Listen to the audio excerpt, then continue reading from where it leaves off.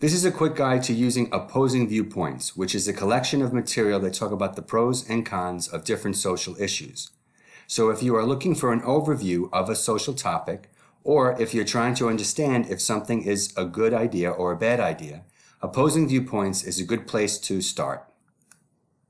To get to opposing viewpoints, go to the library's website at library.laguardia.edu. In the center tab box, select Databases, Articles, and Books Online.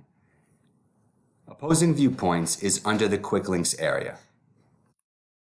If you look at the home page, they have a featured topic in the center, as well as some common issues below that.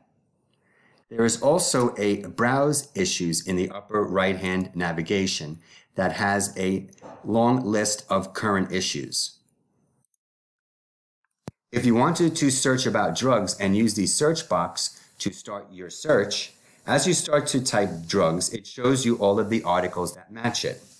Anything that's in bold will give you a dashboard, which is a great way to see everything on the topic. Drug legalization begins with an overview of the issue, which is a great way to start your research as it gives you background information. The viewpoints below are going to try to convince you of an argument. In this case, drugs should be legalized or drugs shouldn't be legalized. There are featured viewpoints as well as additional viewpoints below.